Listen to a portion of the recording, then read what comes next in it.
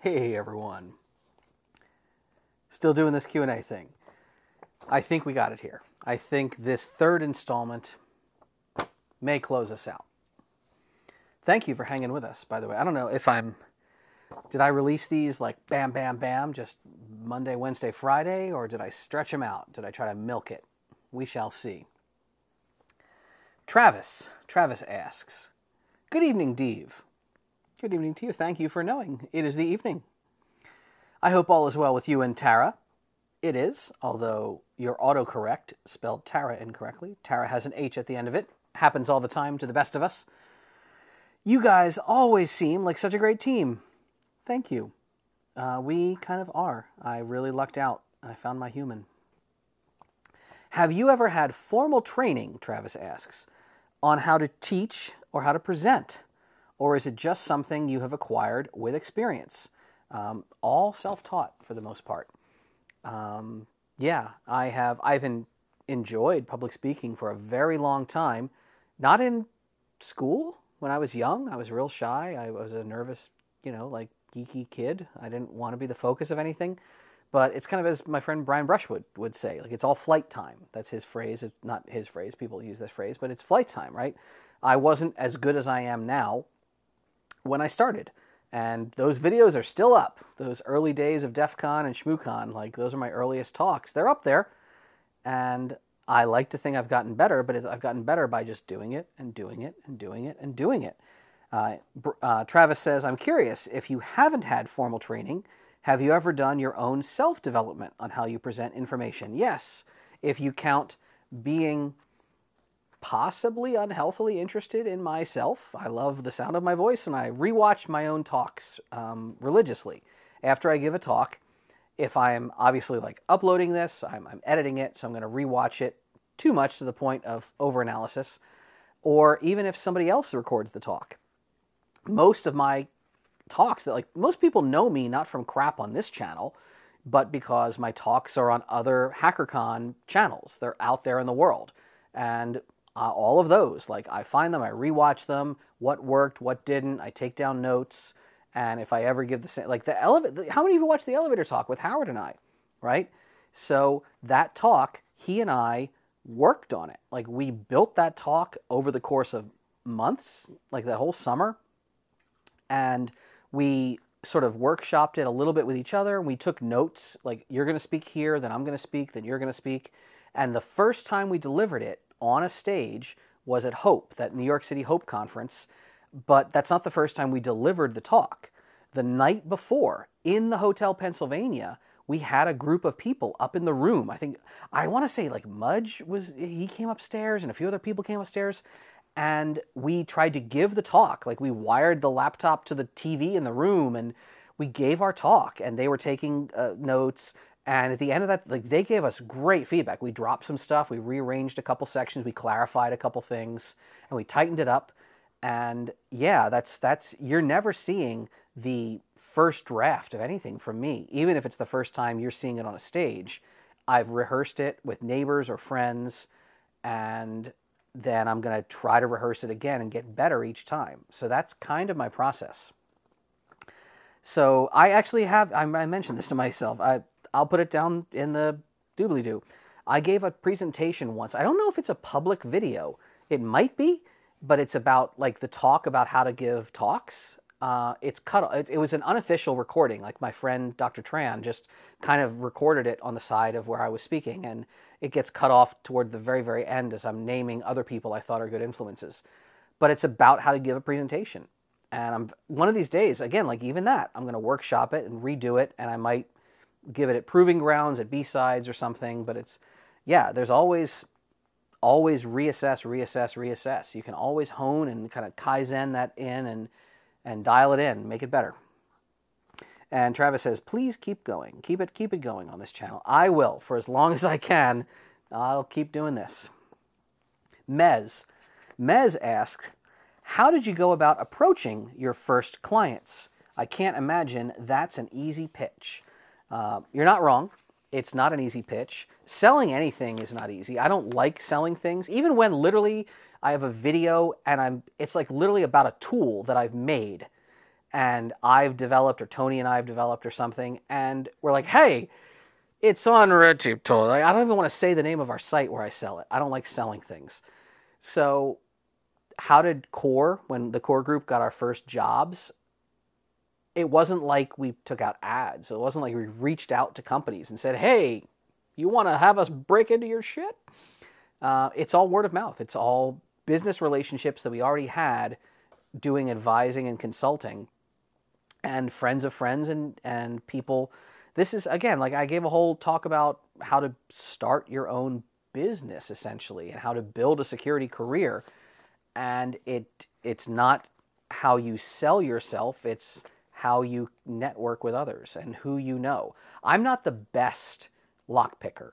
I'm not the best elevator guy. I'm not the best at probably anything I'm known for.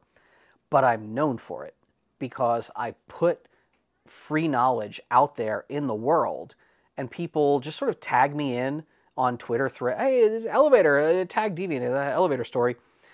Because I'm thought of as the guy, companies came to us and they said, oh, you do that thing? Could you do that thing for us? I'm like, yeah, we can do that thing for you. Cool. We have a business. So it's kind of like that. Someone whose first name starts with Z asked a superlative question. Sorry, pass. I promise I will give you deference in the future if you want to reword that question, but that's the rules. Forrest S says, you've talked a bit about the privilege of being a white male and what that affords you on jobs. I was curious how you balance roles on jobs for people who don't fit that description. Being unassuming could be somewhat important. Are you varying what roles you put people in on how you approach a job based on outwardly visible traits like gender or race? Do you end up addressing topics like this in your industry?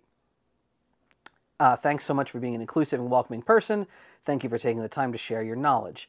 Thank you. Thank you. It's a very cool question to touch on. And we got a little bit into this topic, but not really in one of the earlier parts of this Q&A. So the way I think of it, yes, like there's a lot of like talk about privilege.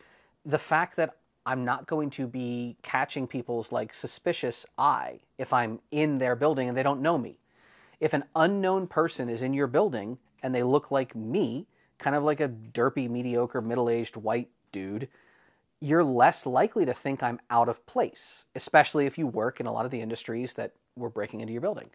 If I am a 21-year-old, like, black male, even if you belong in that building, even if you were just hired to work in that building, you might get static from someone who's like, hey, can I help you? And you're like, yeah, I work here. This is my new badge, derp.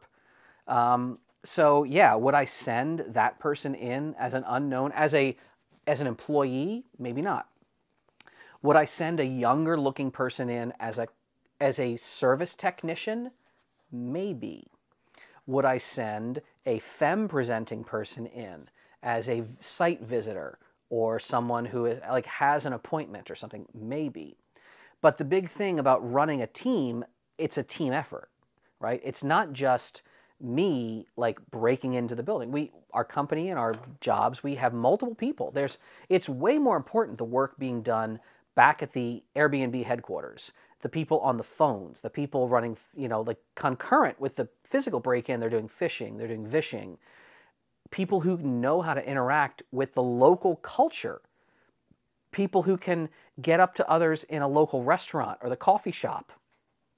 All those people have a place and a role, and it's about slotting people in the right way. Everyone is useful at something. And if society were a different place, everyone would be useful at everything. But absolutely, we play to our strengths and we work around or make use of our weaknesses, right? So the weaknesses of others, the weaknesses we have, like diversity on your team will always make your team stronger. You just have to use it the right way. Florence B says, we always love seeing your cats when we watch your videos.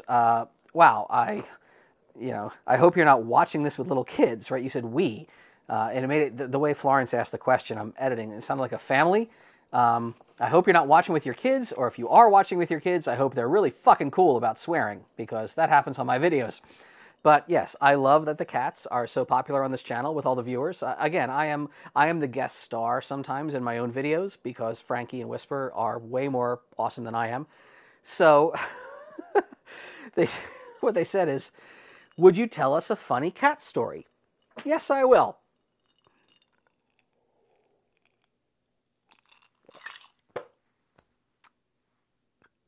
Cat poop. Cats and pooping. I don't know if you've heard in the background in any of this video or the previous Q&A videos or other videos where I'm over at the other table, you'll hear the scratching and pawing, right? Because cats are poop machines.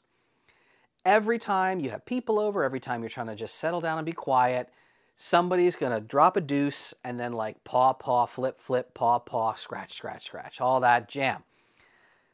Except when you actually care about their poop. So we had our annual vet visit, and that means, I hope you're watching with your kids for this one, stool sample time, right? So we need a fecal sample, which you'd think is the easiest thing in the world. When you live with a poop machine, they're making tons of poop. Except if you have 2 cats or more in the house, the vet only gets useful data if you deliver specific poop in a little, tube thing. So you have to catch a cat in the act, which on an average day is easy, because the moment you turn around, you just clean the litter box, you turn around, somebody's perched on it, and you're like, really?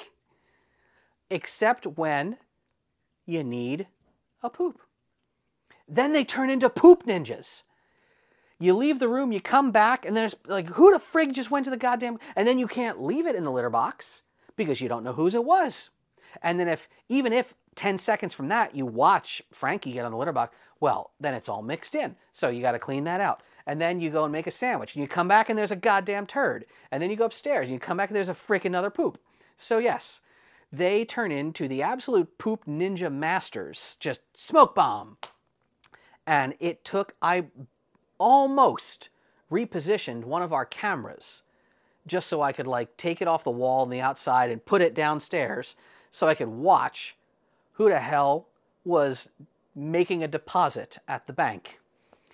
But eventually, if you sit down here long enough at the table and just making cocktails, you catch them. And I'm looking at the cats as I'm collecting. I'm like, hi, yeah, I don't just eradicate your poop. This one's I'm preserving. I'm actually going to take these in a car. I'm going to drive them to someone else. And I'm going to pay that other person money while I give them your poop. The cats were not understanding what I'm saying, but they kind of have always understood that we are not the masters of this house. They are the stars of the show, as anyone who owns cats knows. One more page, one to go. Adrenaline Dude asks a series of questions. Would it be possible to create a reverse tumbler lock in which it uses magnets? My answer is maybe, but why would you want to? Adrenaline Dude says, could tumbler locks be formatted in a way where the springs interleave with the key? And my answer was maybe, but why would you want to?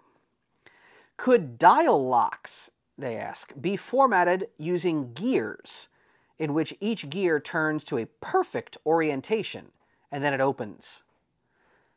Maybe. Why would you want to? And that's not me throwing shade, right? This is market realities. Anybody can make anything they want, theoretically. And as a fun one-off project, go nuts. Again, 3D printing isn't easy. Who's that person who asked, what's a cool thing to make with 3D printing? Make oddball locks no one's ever heard of. The thing is, you're not delivering that to like a store shelf. The market already has what it needs and doesn't need that kind of innovation. The market doesn't need complexity. The market needs greater simplicity and efficiency.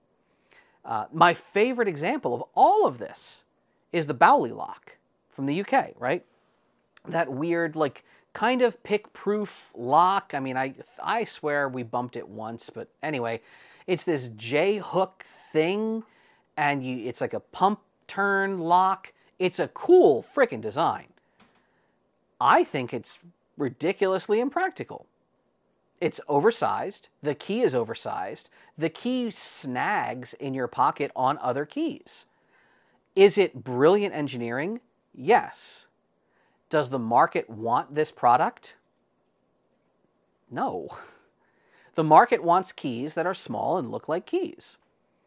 The market will not really bite on something that is super innovative, especially if it's needlessly complex or very expensive. So this is not me saying don't be interesting.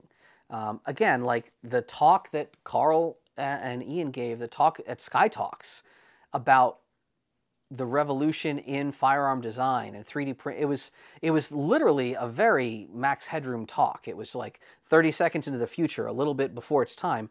They talked about how weird designs in firearms that never got traction in the marketplace might show up again as people start working with different materials. And the idea of 3D printing, this is before anyone was 3D printing guns, really, other than Cody. Yeah, like the Schwarzlosa pistol and other blow-forward stuff. Like, weird designs have a place if they're solving a problem. Is the problem we are trying to do pressure-bearing things with new polymers that are not strong as steel? That design has merit. What problem are you solving with the designs as you described, other than I am brilliantly minded and I want to fidget with design? Go for it, but you're not going to bring it to market probably. But Adrenaline Dude asks a better question, not a better question, and a different question. To prevent unauthorized people inside a building, would it ultimately be easiest and the best method simply to have people stationed at each location, validating who enters? Honestly, yes. That is absolutely, because humans can do things that no access control system could ever automate. Humans have instinct, humans have flexibility, and they can analyze things that are new, that they haven't seen before, and pivot on a dime. The reason you're not going to see that is cost, right? There's massive cost involved in training and paying and maintaining that kind of workforce. It's why big apartment buildings used to all have doormen. They don't anymore. It's cost.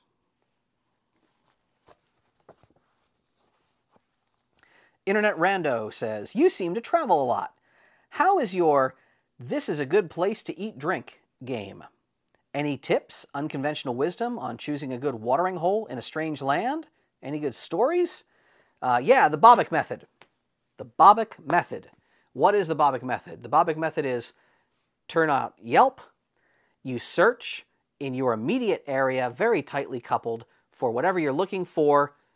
Open now, sort by rating. Bobic method never fails.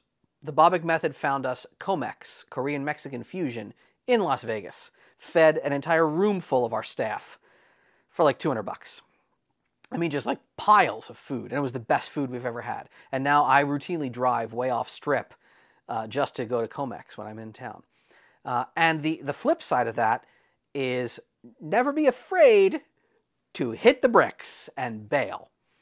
Literally in Florida, we were trying to get to some place that somebody said, oh, you got to go to this place. And Carl and I were like, this is BS. This looks like, this doesn't look good. Want to freaking bail? And again, Tara and I, we can do that with a glance of our eyes sometimes. We go to some place and we can see it. You look at there, but you go, bail? Bail. Bounce, man. It costs you nothing to steer into the skid and just get the frig out of there. If something's not working, try someplace else. Internet Rando also says, have you ever tried kava or kratom? Have you been to a kava bar? I have not. I generally didn't know what these things are. I see signs at like gas stations for kratom. I thought it was some kind of herbal Viagra or something. I don't know what it is, but I've never had it. I've landed on my launch pad. I got what I got. Kava, kratom. It sounds like the kind of thing that people who invest heavily in Bitcoin and are younger than me might know a lot about. Say things down in the comments. Try not to spam URLs to things that you're personally invested in where they're selling it, I guess. Maybe somebody wants to try kava or kratom. I'm good.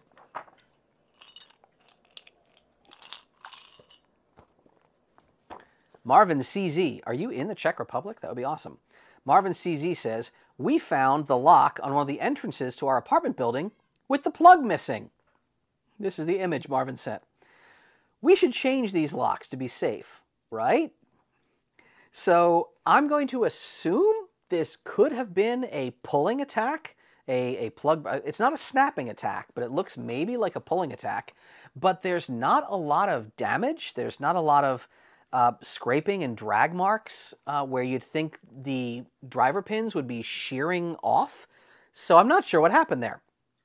In general, if this lock, well, yes, like replace this lock, you probably should. But if this lock was part of a system, like around all the entrances, they were all keyed alike, yes, I would unfortunately recommend you replace them. And fortunate for you, it looks like you have Euro profile cylinders. So you can just open the door, pull out a screw, turn the thing, zip, zip, and away you go. Why is all the rum gone? Kyle W. asks, what question haven't you been asked that we should ask? Thank you for doing what you do. I really enjoy all of your chaotic goodness. Thank you too. I enjoy all of you. As far as what question I haven't been asked, I don't know. If I had been asked it, I would have known. If it's like having a remember-all, I don't want to reference turf bullshit like Harry Potter. The freaking universe exists regardless of freaking fart Joanne. But no, if I knew the question that hadn't been asked, I don't know, I'd make it up, and I would make up a name. You'd have a dumb name like Adam asks a question, and I'd like throw it in there. But no, the same reason I talk about superlative questions that are bad. I want to know what interests you. My favorite questions are the ones that tell me what you're into, because I get a little sense of what makes you all happy, and it lightens up my life.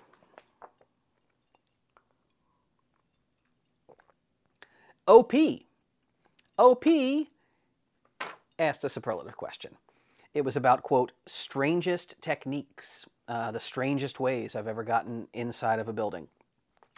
I could make up a story saying that like somebody delivered me inside of a box and they pretended, but that would be a fake story. It would be a fake story for me, but it would not be a fake story in hacker history.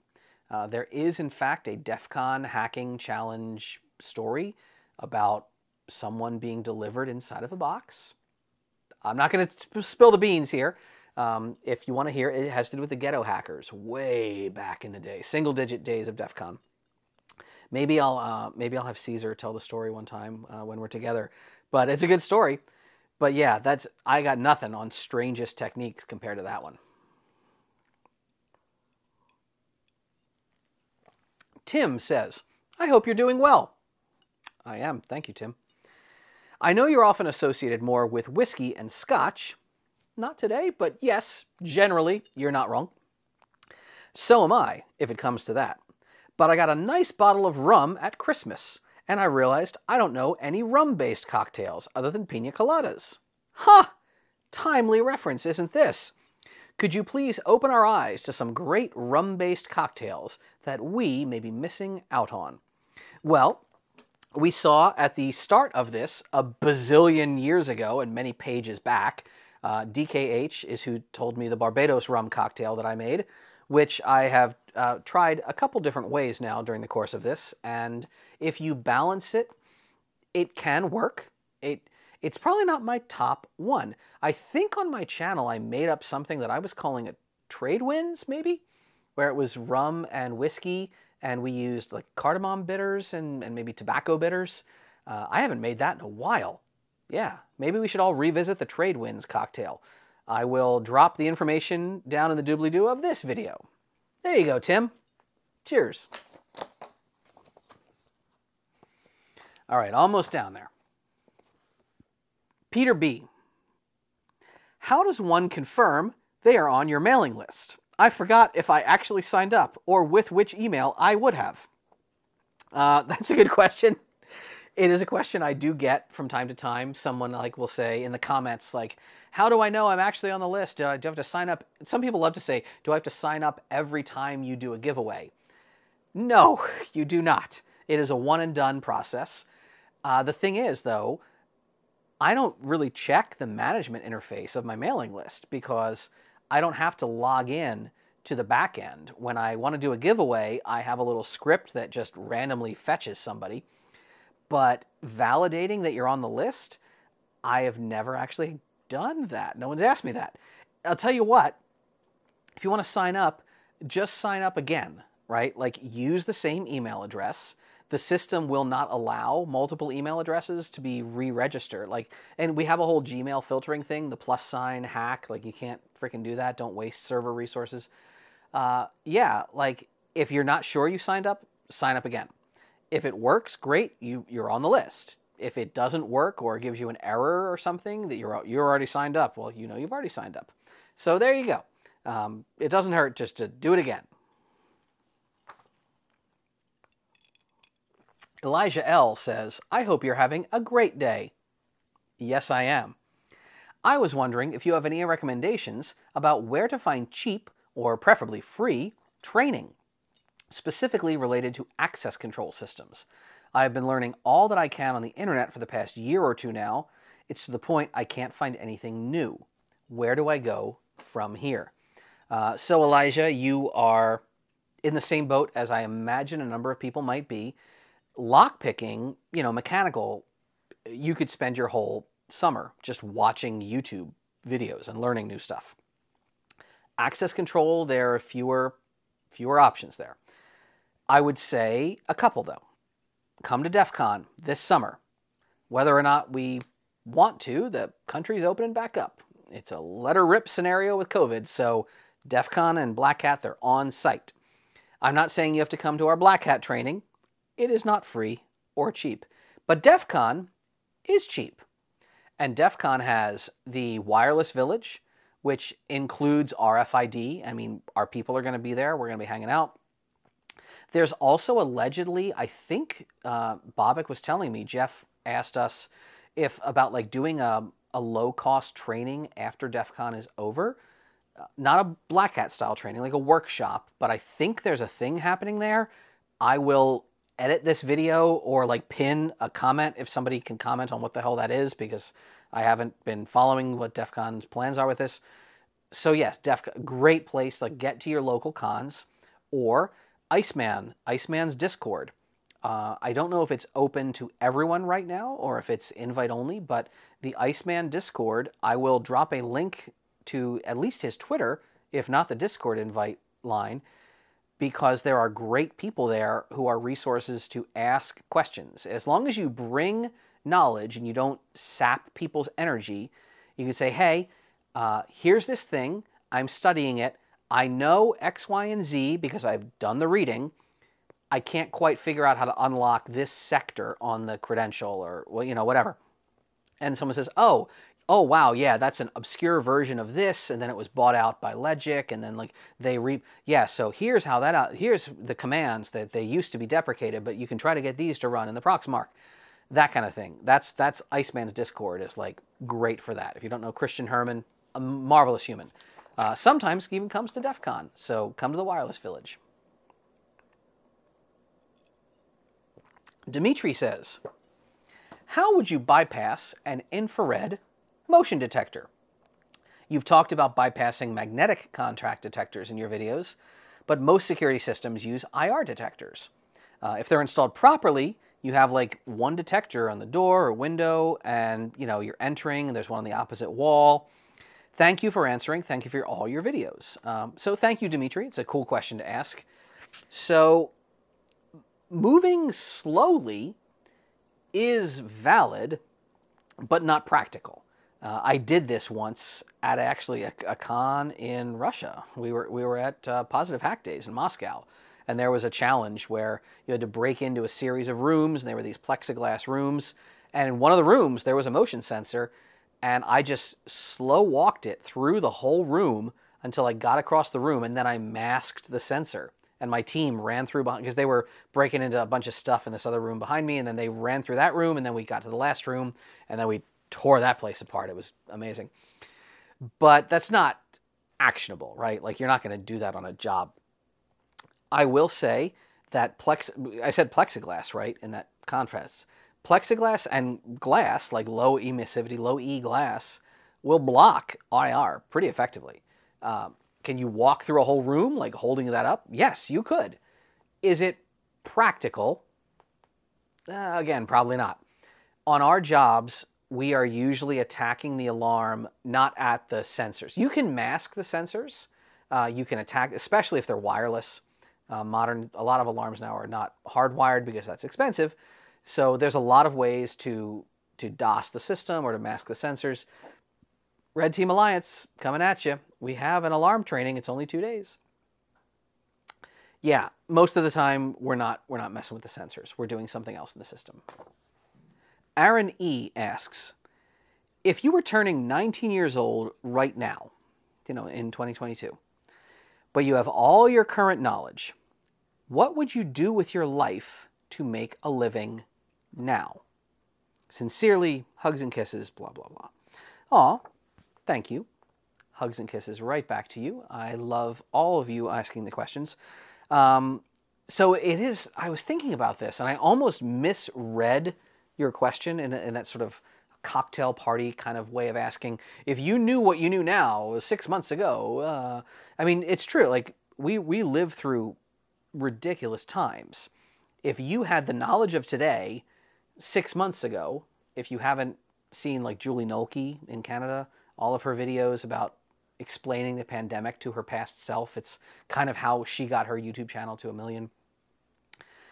Yeah, you could be a millionaire, not a YouTube millionaire. You could just be a millionaire if you could send an email to yourself a few months ago throughout everything we've been living through. And you could short stocks and do investments or something. But if you were right now, if I had my knowledge right now and I was speaking to a younger me, so that gets informed by the fact that current me doesn't have the same social energy that younger me did.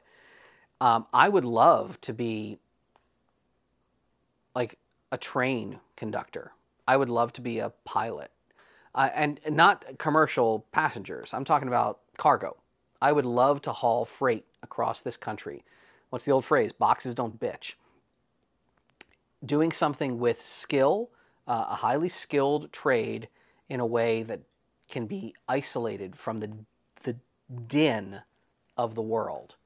Just kind of all alone in that front cabin of a train, or, you've got your first officer or your pilot, you've got your other person, your cockpit. That's so appealing to me. Working long through the night, and then, oh man, that's just where I am right now, right? And we'll talk about this later. Like, socializing is a muscle, and we've lost a lot of that during the pandemic. But that's what I would do if, and also what I've lived through recently. We talked about hindsight. Learning a really good skill in the trades, learning welding, learning something like that, where you can learning electric or plumbing, but oh man, if I like welding, but if I was really like a master welder, you take jobs as they come, you go where the jobs are, you can live pretty easily, you could live probably debt-free because your technical training costs money, but not as much as four-year college. Yeah, would that mean that the last few years, you're like working on a railroad, or you're working up in the shale oil fields or some crap? It might. And as long as you don't fall into the bottom of a bottle at the Motel 6, you're going to retire at like 50. That's a possibility. So look for the next thing that's on the horizon that is a skilled trade that lets you go where you want to go and not be answerable to a lot of dumb politics. Like, your job is very directly like, this is my objective, I have solved the objective. It's 5 o'clock, punch out. I would say, you know, hacking in InfoSec, but InfoSec doesn't punch out at 5 o'clock. We just had the freaking Okta meltdown, right? Like, yeah, if InfoSec could learn how to just clock out at the end of the day, it would be like being a steam fitter decades ago. That would be pretty hot. But we ain't got that. All right. JRP.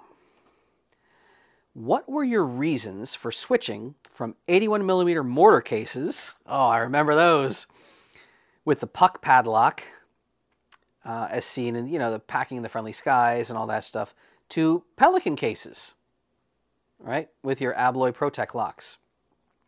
Well, JRP, I could see from your company info, I realized you're up in Canuckistan. Yeah, you're up right on the Bay of Fun Dip, right? So, man, you know this super well.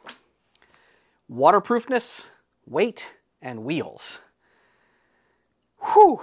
Humping around those metal freaking bonehead cases. Yeah, they would survive anything we threw at them, but they would absolutely be water permeable. I just came back from Florida, where my luggage was getting pissed all over by rain and stuff during the layovers, and I grabbed it off the belt, and like, oh man, like the fact that it was all Pelican cases, I don't have to care what's in there, that's amazing. Plastic weighs less than steel, but the big one is wheels. Being able to roll. I remember right as we switched, we had a series of events we were going to. It was with me and Bobek. We were in like Austria, and then we were in, I think, Czech Republic. We were bouncing all around Europe. We were probably in Holland. And at one point, we still had the steel cases, one of them or something. And we got off a train. I'm like, oh my God, I have this one steel case. We literally balanced it on top of his Rimowa rolling luggage to get it down the street. You know, we were young kids. There wasn't Uber and Lyft. And I think it was that trip. I was like, man, I'm really glad that I bought Pelican cases. They're going to be back at the office when we get home.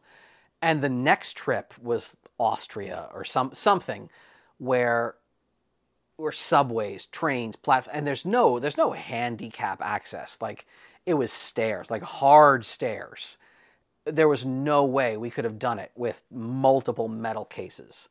We barely did it, humping, bouncing our Pelican cases in a Rimowa down the stairs and up the stairs. And so, yeah, rolling luggage. Oh my God. Drag rolling. You don't need upright rolling luggage, but drag rolling luggage, that makes all the difference. You know, just the time I was just a minute ago, I was at the Makers match, like between Carl and I, we didn't have to rent a little cart. We didn't have to call a bellhop because we could roll all these Pelican cases full of weird-ass guns and ammo and heavy crap in a way that I never could with those steel cases. Those were cool cases. They had a good place in my history, and I remember them fondly. That era has ended. Yeah, never tell yourself you have to make do with something. Alec talked about this on Technology Connections recently. You don't have to make do with something that's clearly worse just because you don't want to spend money. So that's pretty much it. There's our Q&A. I promise I will try to do them more often and not have such a backlog, because some of these were old questions. A lot of them were new. Thank you all for writing in. Thank you all for watching and just participating. I will end, I don't want to, you know, be a Donnie Downer or anything, but I will end just by saying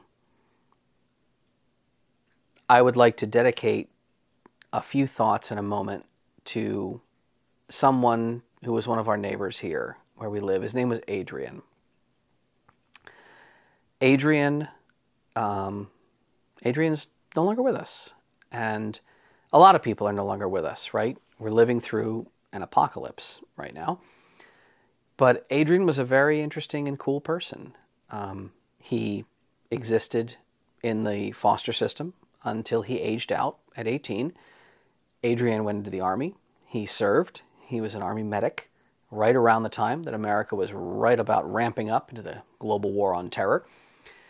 And despite the fact that he had roots here in the Pacific Northwest, and he had family and chosen family and friends, and despite the fact that he was a military veteran, Adrian didn't land on his feet for quite a while. Adrian was kind of housing insecure. He was living out of doors for a long time, for well over 10 years, just about. And the story of his life is one where he found a support system, and he found a little bit of housing security, and he was a part of our world here, and he was someone that I looked forward to seeing when I could. And he was always hip to what was going on in the area. We would, anytime I crossed paths, it's not like I was sitting in the backyard with him. I would see him on the streets, right? I would see him around. I would see him when we were crossing paths, but he knew everything. He knew everyone and everything.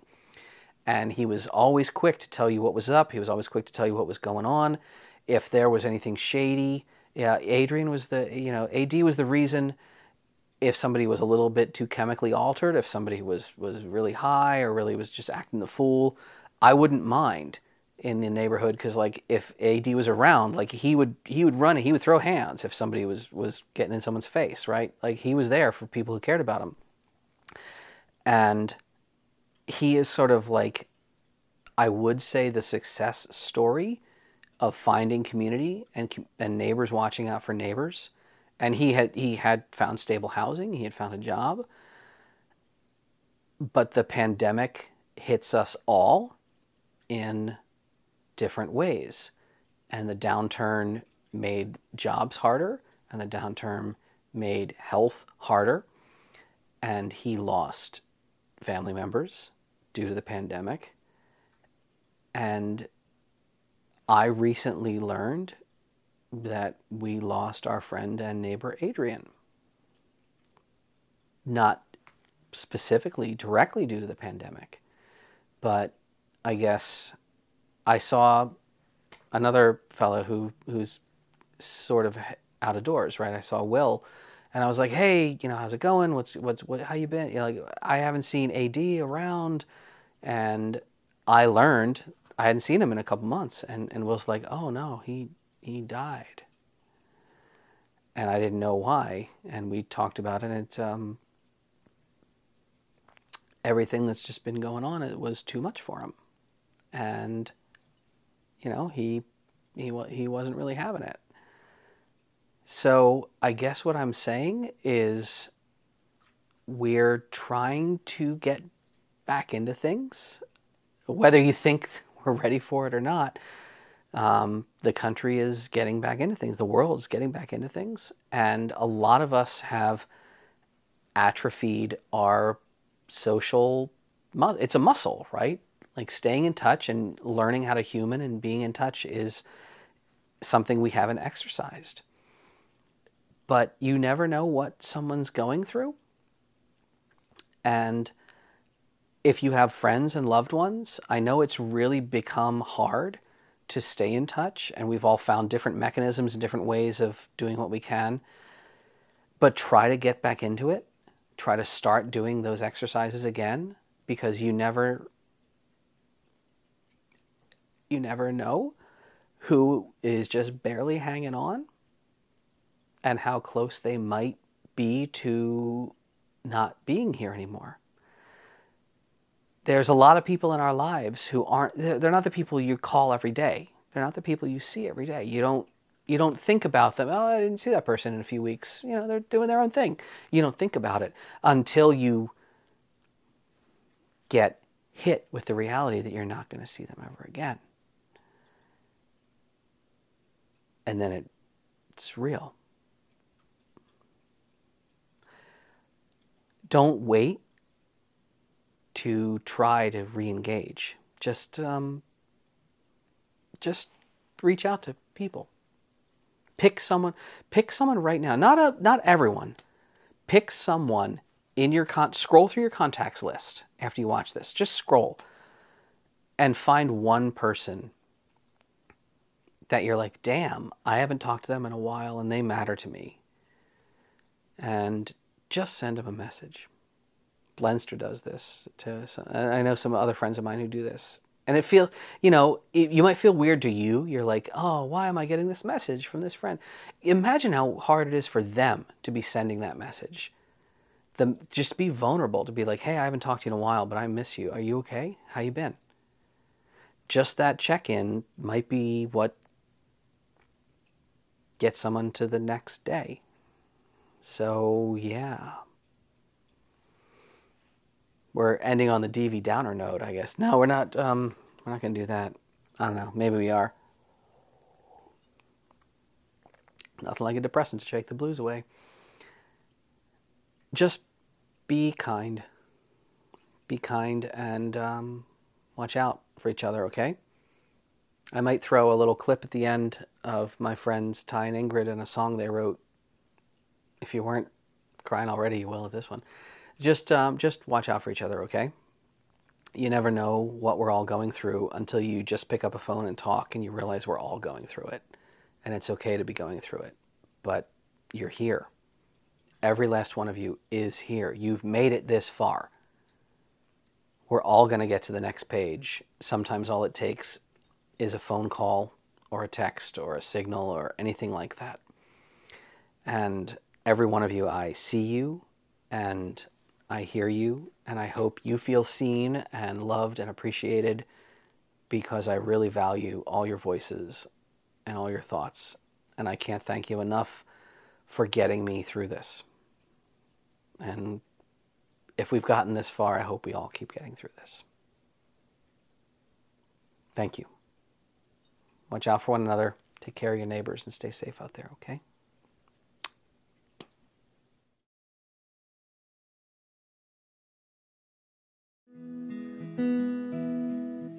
Oh, my friend, was it quiet at the end? Was your voice sore from trying? Were your bones bent from crying? 'Cause I know how the dark makes its way into your heart and whispers in your ear that it's better over here.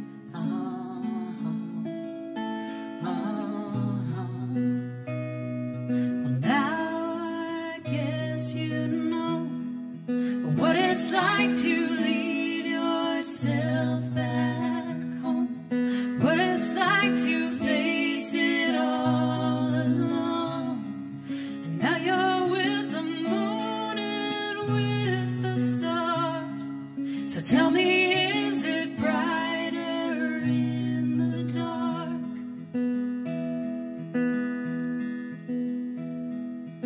Oh, your heart was an aching open part, growing outside with the weeds, like a mouth you could not feed.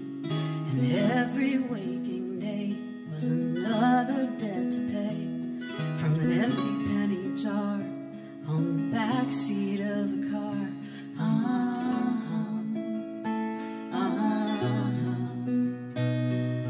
Now I guess you say what it's like to set your body free, what it's like to have a place to be. And now you're in the night sky with the stars. So tell me, is it brighter in the dark? Tell me, is it brighter in the dark?